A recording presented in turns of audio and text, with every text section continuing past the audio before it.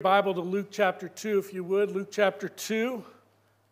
We heard some of these verses already in our Advent reading, but we're going to focus in on the servant love of Jesus. Luke chapter 2. Very familiar passage. It says, "In those days a decree went out from Caesar Augustus that all the world should be registered. This was the first registration when Quirinius was governor of Syria.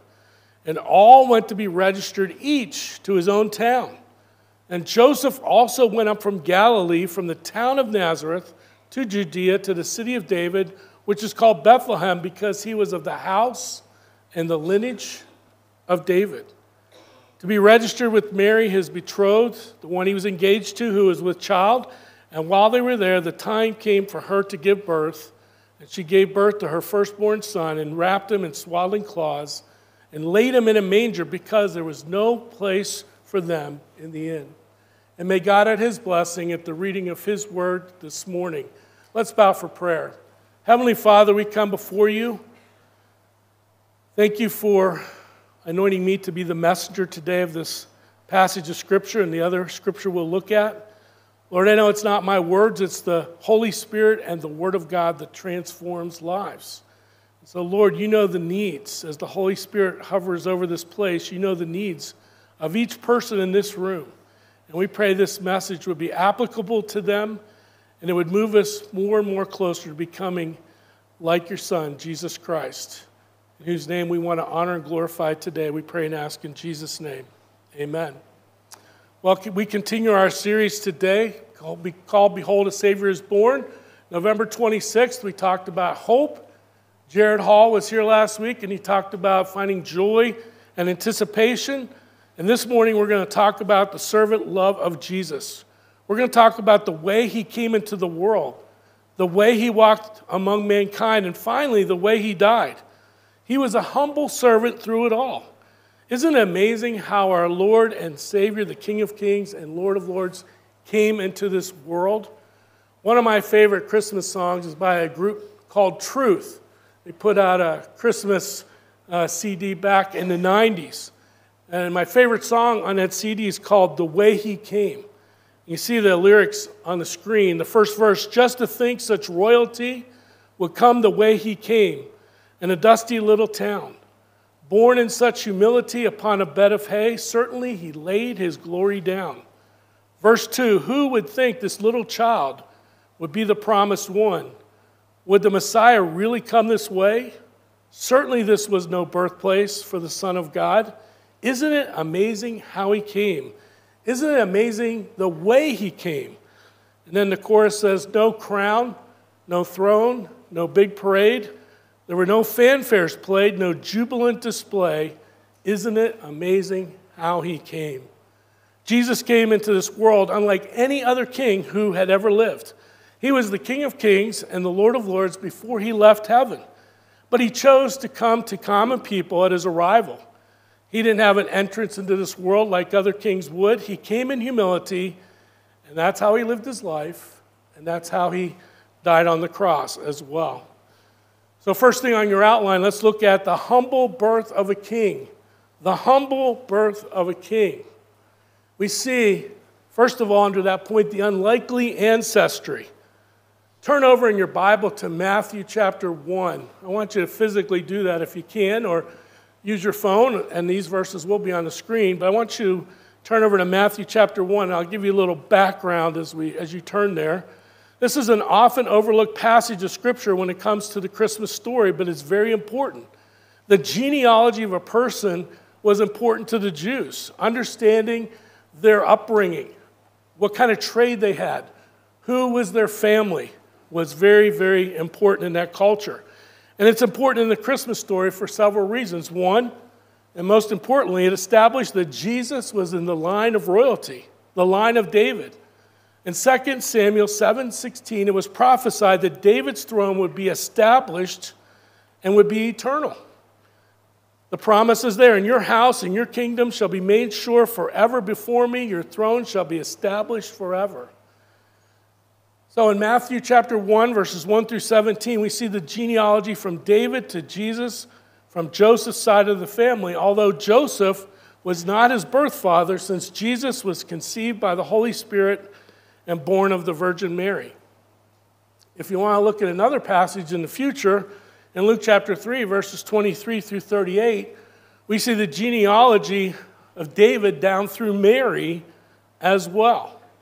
So it was important that we understand that it establishes Jesus as the line and the one who would sit on the throne of David. Second, these genealogies are important because it established that Jesus was an historical figure. He was in time and space, just like we are. And that's very important. Thirdly, this lineage in Matthew 1 is an example of God's grace, and that's what I'm going to focus in on for just a moment. If you look at Matthew 1, look at verses 3 through 6. And Judah, the father of Perez and Zerah by Tamar. Notice that first woman, Tamar. And Perez, the father of Hezron, and Hezron, the father of Ram, and Ram, the father of Amminadab, and Amminadab, the father of Nahshon, and Nahshon, the father of Salmon, and Salmon, the father of Boaz by Rahab, and Boaz, the father of Obed by Ruth, that's the third woman, and Obed, the father of Jesse, and Jesse, the father of David, the king, and David was the father of Solomon by the fourth woman in this genealogy, the wife of Uriah. 4 women, Tamar, Rahab, Ruth, Bathsheba. Tamar, think about her being part of the family tree. She committed incest. She was involved in immorality. She pretended to be a prostitute. She was a Gentile. We think of Rahab. Rahab was a harlot. She lied. She was deceptive, and she was a Gentile, a Canaanite. But Hebrews 11:31 called her a woman of faith. Ruth was a woman from Moab, a nation born out of incest. And Bathsheba was involved in an adulterous relationship. 4 unlikely women, 3 are Gentiles, 3 are involved in some form of sexual immorality, 2 are involved in prostitution, and 1 is an adulteress. All 4 are in the line that leads to Jesus Christ. Now, why would God include women like that in the list? But it's not just the women. Look at through that passage there. If you look at the whole thing, you think of Abraham, Isaac, Jacob, and David. They were sinners too. Why would God include those people in the genealogy of the perfect Son of God? To remind us that Jesus came to heal the sick and the needy and not the self-righteous, and that God can use anyone who trusts in him despite their past. Second of all, we see the unusual circumstances. The unusual circumstances. Verses 1 through 5, we just read these in Luke 2. In those days, a decree went out from Caesar Augustus that all the world should be registered. And this was the first registration when Quirinius was governor of Syria, and all went to be registered, each to his own town. And Joseph also went up from Galilee, from the town of Nazareth to Judea, to the city of David, which is called Bethlehem, because he was of the house and the lineage of David, to be registered with Mary, his betrothed, who was with child. We see in verse 1 here, Joseph, Mary, and her unborn baby have to leave home and travel to the big city for a census count. This was mandatory for the entire Roman world. Today, we simply mail our census in, or we go online and we fill it out. But in this time in history, you had to show up face-to-face in person. We're discussing events of 2,000 years ago. There were no ultrasounds. There were no due dates. Even with today's technology and advancements in healthcare, you never really know when a baby is coming. And we can assume that Mary did not plan to have her baby anywhere other than her home, and certainly not in a dusty stable. But God had a different plan.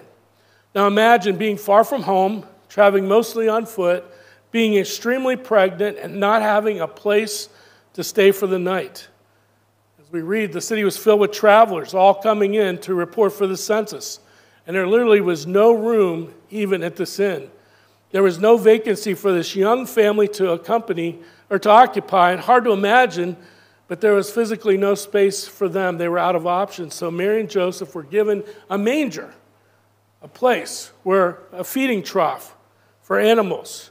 And Mary gives birth to Jesus, and as the scripture says, she wrapped him in cloths and placed him in a manger because there was no guest room available for them. Thirdly, we see the unexpected arrival.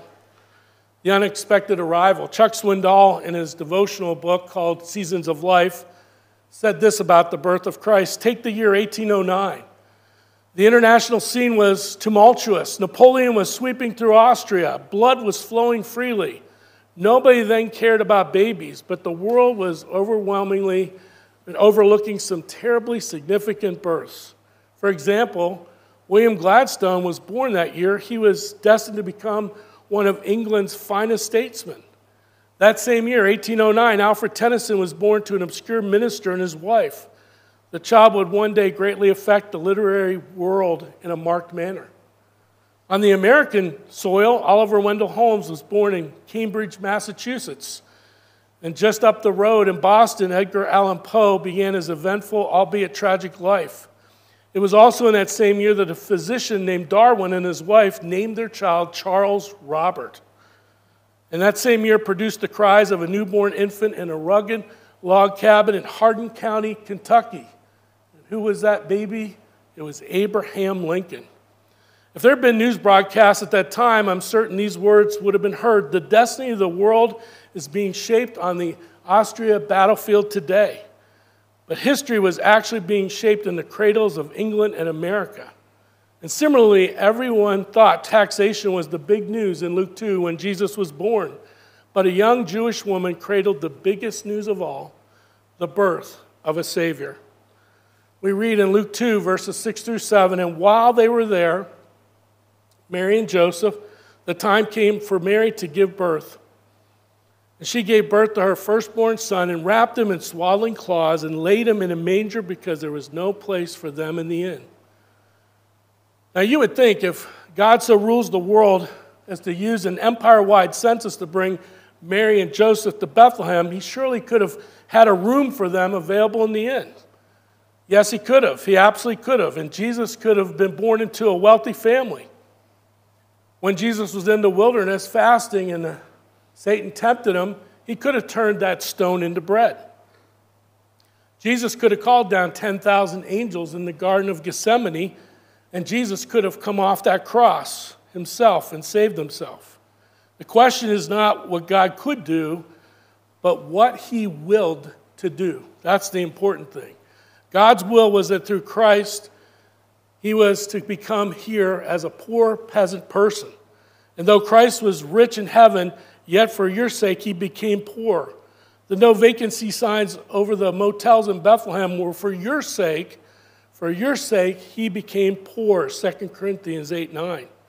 Yes, God could have seen to it that Jesus had a room at his birth, but it would have been a detour from the road to Calvary. See, God rules all things, even hotel capacities and available Airbnbs for the sake of his children. But the road to Calvary begins with a no vacancy sign in Bethlehem and ends with the spitting and scoffing of Jesus on the cross in Jerusalem.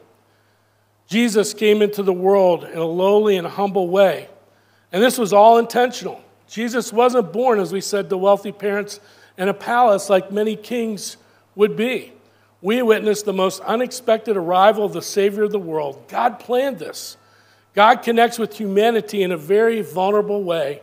By being born the way he was, where he was, Jesus immediately identifies with the marginalized and the ordinary and the down and out of this world.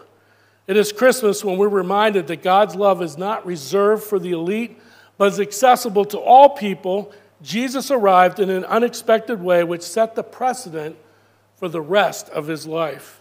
And if God shaped the circumstances to fulfill his promise, we have the hope that God is shaping the circumstances of our lives to mold us and to shape us into his image. This time, as I think about the way our world is, I focus on Romans 12:2. Rejoice in hope. Be patient in tribulation. Be faithful in prayer. As I walk around with this hip that needs to be replaced, I'm reminded of Paul in 2 Corinthians chapter 12. In verse 9, he says, in my weakness, God says, I show my strength. My grace is sufficient for you. And that's what we do. God is shaping the circumstances in our lives to make us more like Him, but also to intersect with other people to do ministry. The application here is if God directed the world to fulfill His promise, can we also see His guiding hand directing in our lives daily? If God did that for Jesus, to get Him where He needed to be to fulfill a prophecy, how could He not do the same kind of work in the circumstances of our lives? We should take great hope and encouragement in that. Well, next, let's look at who Jesus became and who He was during His time on earth. The humble God becomes a man. Jesus set aside His attributes of being God. In Philippians chapter 2, verses 6 and 7, it says, who, Christ, though He was in the form of God, did not count equality with God a thing to be grasped, but emptied Himself. It's inferred here that Jesus is equal with God. This is the kenosis theory in theological terms. This is Jesus willingly laying aside His divine attributes to identify with us as a man. Now, He did from time to time call on His divine attributes to do miracles, to feed 5,000, to heal people, to remove demons.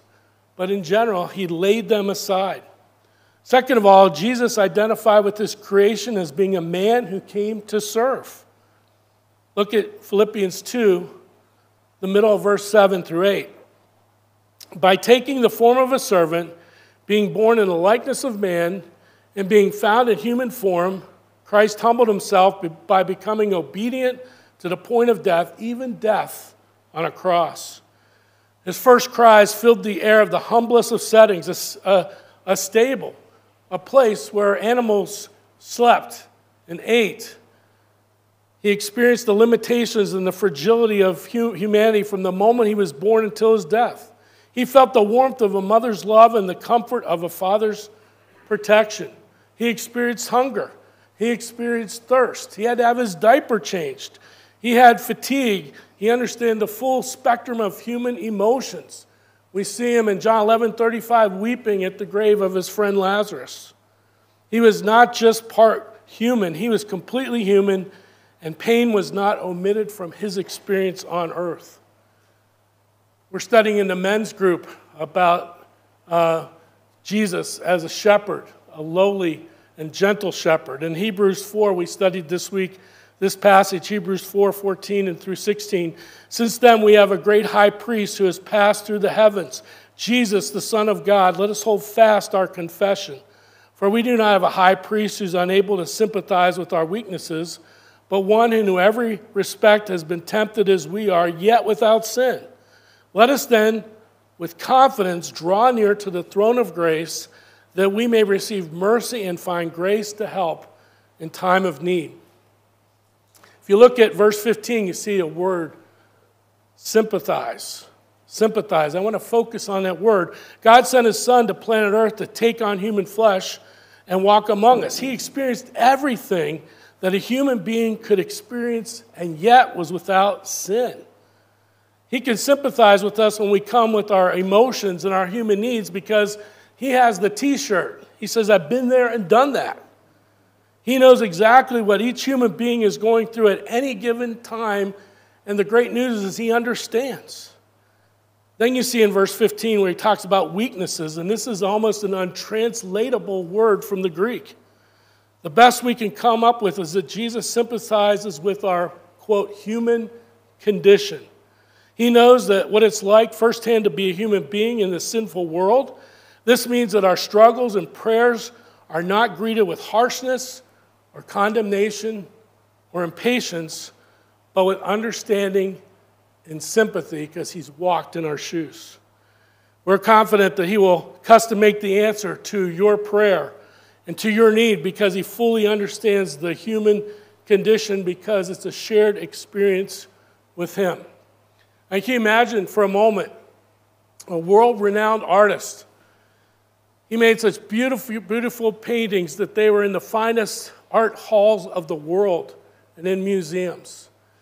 And he loved to show off his beauty and the complexity of his paintings, but one day he felt challenged to do something totally different. And so he went to his studio and he wanted to draw the simple experience of humanity in everyday society and life. But he was stumped. He didn't know what to do. So he decided to do something unique. He moved out of his studio. He went into neighborhoods, and for 6 or 7 months, he lived among people. He shared life with them. He saw their emotions. He saw their strengths, their weaknesses. And then after that period of time, he went back into his studio, and he began to paint. And it ended up being one of the most simple paintings that he's ever painted before. Well, after that experience, he finished his painting, and he carefully put his experience there, and then one day he unveiled this unexpected creation, and the world was astounded. Critics and admirers alike were moved by the depth of emotion and the resonance of the piece. It touched their hearts in a way that none of his grand masterpieces had ever done before. And here's what the artist said, quote, "In this simple painting, I aim to capture the very essence of our shared humanity, the beauty of everyday life, the emotions that connect us all, and the significance of the ordinary moments we often overlook," end of quote. In a profound way, the artist's journey mirrors that of Jesus in Philippians chapter 2, verses 5 through 11. Just as that artist chose to step into the lives of everyday people to understand their humanity, Jesus, the creator of all things, chose to step into our world through the incarnation as a humble being, and he left the splendor of heaven to fully experience our joys, our struggles, and our sorrows. Jesus was 100% man, but also don't forget that at his birth, even though he did set aside his attributes and his glory, he was still 100% God as well. Philippians 2, 9 through 11 reminds us of that. Therefore, God has highly exalted Jesus and bestowed on him the name that's above every name, so that the name of Jesus every knee should bow in heaven and on earth and under the earth, and every tongue confess that Jesus Christ is Lord, to the glory of God the Father. So think about that in the backdrop of what Jesus said his purpose for coming to planet Earth was. In Matthew chapter 20, 28, even as the Son of Man came not to be served, although he was worthy of the world serving him, he says, I didn't come to be served, but to serve and to give his life as a ransom for many. You see the humility of Christ, the humility of God sending his Son to be with us. And so the application to us in Philippians 2, 5 through 11 is in verse 5. It says this, have this mind among yourselves, the mind of Christ that we just described, which is yours in Christ Jesus. And with all that in mind concerning Philippians 2, 5 through 11, what can you do during this season of joy to bring joy to someone by serving? How can you help others to make their season bright? Where can you set aside your pride or your position in order to serve others as Christ served others? We have Dale McCauley here, and I'm just so thankful and proud of our church Friday afternoon and evening for all the work that was done to minister to him and his family. And I'm just grateful for all of you who came and gave of your time. Matt shared with me that he stopped us on our way out, and he said that he was so appreciative of the detail that we went to care and comfort for their family. And so thank you, church family. That just makes me so proud as pastor. I had a really unique experience yesterday. I was in Fairway buying some groceries, and I ran into a guy I hadn't seen in a couple of years. His name is Bruce. He works across the street here at Quest for Christ at Pleasant View Elementary School. Well, Derek Armstrong, the pastor at Bridge Cities Church, was here for the Donna's service. I went back to a celebration. They were having a Christmas celebration with their leadership after the service, and Bruce came and told me how moved he was of what this church had done for Dale and his family, but he also told me how much he appreciates our church making an impact in our community. And so I thanked him. I continued to walk away. As I was about ready to check out, he walks up and he gives me a $100 gift card from Fairway as a thank you for our church and the community doing what we do for Christ. That's what it's all about.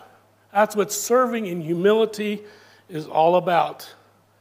So the application here is, do you have the same mindset that Christ has of being a servant to those around you?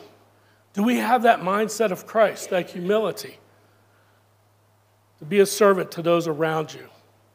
Now we're going to look at the end of Jesus' life and notice some parallels between the cross and the manger. Our last main point is the humility from birth to death of the Son of God. The humility from birth to death of the Son of God.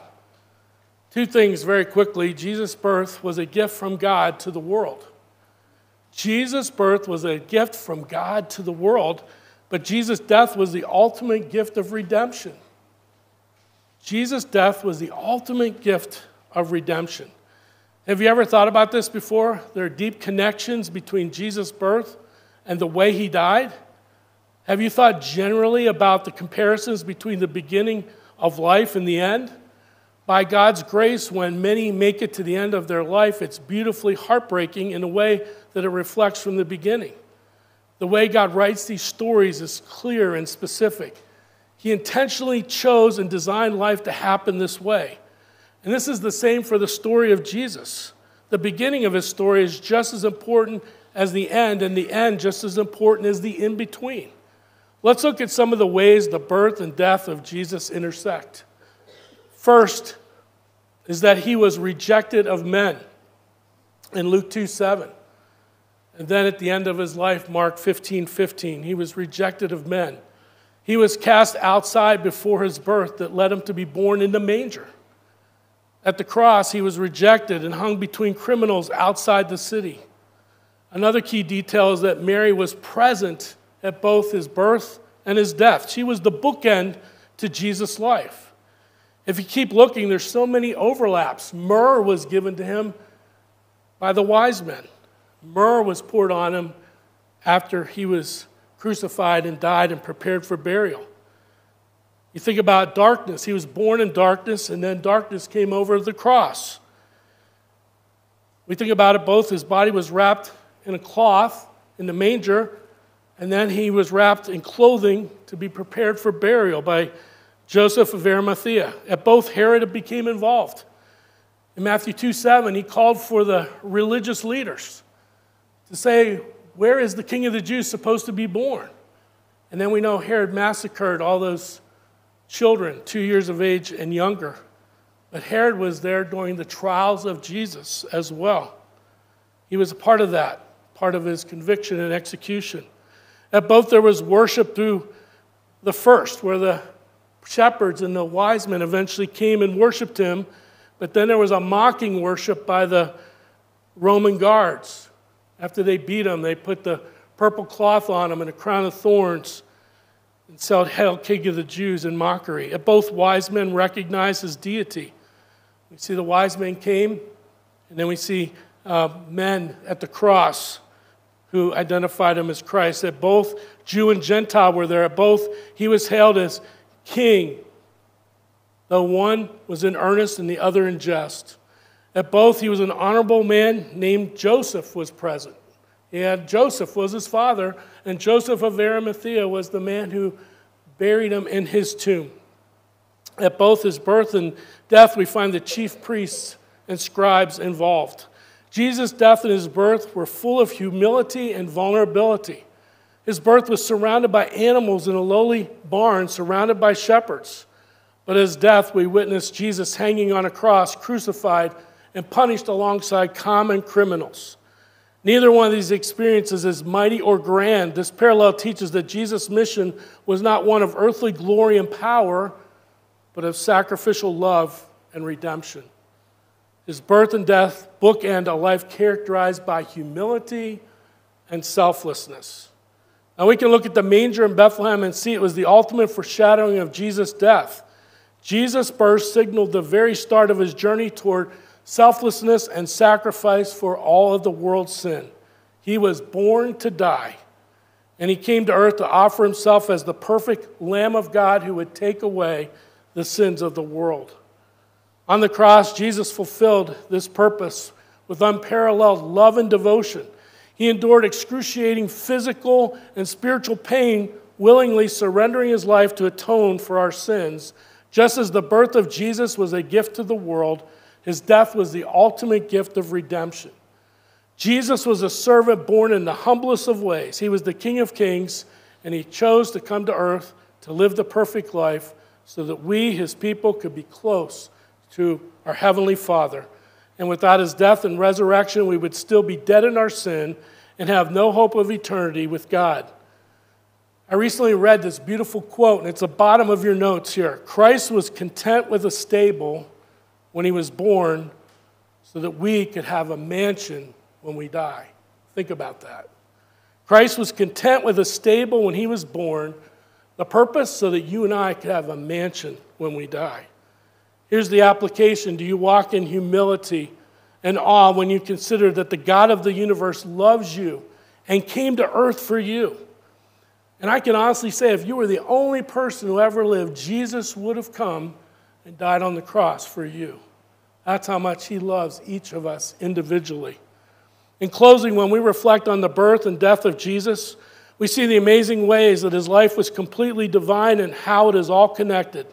From the unexpected arrival in the humble manger to the ultimate sacrifice on the cross, Jesus' journey on earth illustrates his life as one of the most humblest servants. The birth of Jesus in a lowly stable was a deliberate act of humility, setting the tone for his entire mission. He identified with the marginalized, the ordinary, teaching us that God's love is accessible to all, regardless of where you are in life. So let's do all we can through prayer, through our words and our actions, to reflect the attitude Jesus had to be a humble and available servant to those around us that we can help, that God brings our way. Here's our key thought. Our key thought is this: that Jesus' journey on planet Earth illustrates his life as a humble servant. So should our lives. So their takeaway today is, may we have the humility and the servant-like attitude of Jesus as we encounter people throughout this Christmas season. I want to give you 3 questions to ponder. I don't often read these every week, but I think these are important to read and for you to reflect on as we go to prayer in just a moment. To challenge you throughout this week, as you read the story of Jesus' birth, number 1, how does it strike you that God works in the details of your life? You're not here by accident. God brought you here today. Everything you do is not by accident. God ordains it. God has numbered your days, and he's guiding you. Second of all, how can you work on maintaining an attitude of serving others this week? First of all, we have to be intentional. We have to be looking for the opportunities. Thirdly, when you personally consider the Christmas story, how awed are you when you think that Jesus did all this for me? I want to make it very personal. So as we go to prayer today, if you have any spiritual needs at all, don't hesitate to stop myself or Aaron Barfels or Mike Finley out in the lobby, and we'd be more than willing to pray with you and talk to you about any of your needs. But help us, Lord, this week to go out and to serve others like Jesus served us. Let's pray. Heavenly Father, we thank you that we could pause and reflect from birth to resurrection to ascension. Lord, you came here not to be served, although you were so worthy to be worshiped, Lord. But you came to serve others and to give your life as a ransom for many. And we know ultimately that was on the cross, but we know in his life he was constantly giving to others through miracles, through teachings, through healings, through exorcising demons, through being an example of humility by washing the disciples' feet. Lord, help us. Help us to reflect on the servant love of Jesus as we go out and apply this to our lives. We pray and ask these things. In Jesus' name, amen.